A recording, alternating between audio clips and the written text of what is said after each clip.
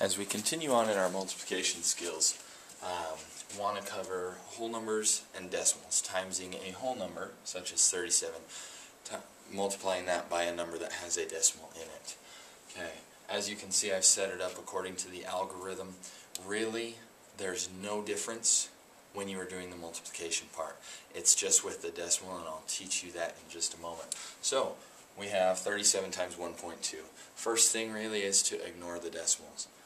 You have to remember them later, but you can ignore them for now. So we start off just like in the algorithm. 2 times 7 is 14. Greater than 1, 2 times 3 is 6, plus 1 is 7. 0, exact same thing. 7, 3, add them together. So that one works out nicely. Now, here's the trick. When we have a decimal in the problem, we have to have a decimal in the answer. So when I am looking at this, what I'm looking for is any digit that's behind the decimal, to the right of the decimal. Okay. I see, nope, no decimals, because here's our decimal point. There's no digit behind that. And we have one digit behind the decimal.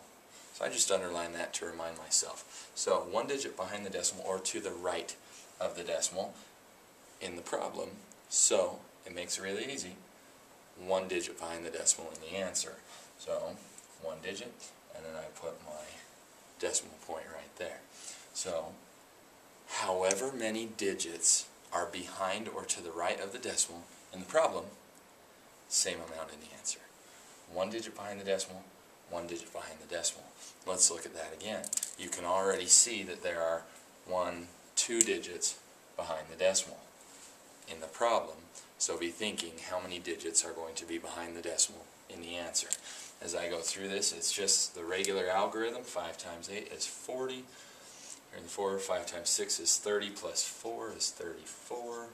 15 plus 3 is 18. The 0, because that 4 is 40. So 4 times 8 is 32.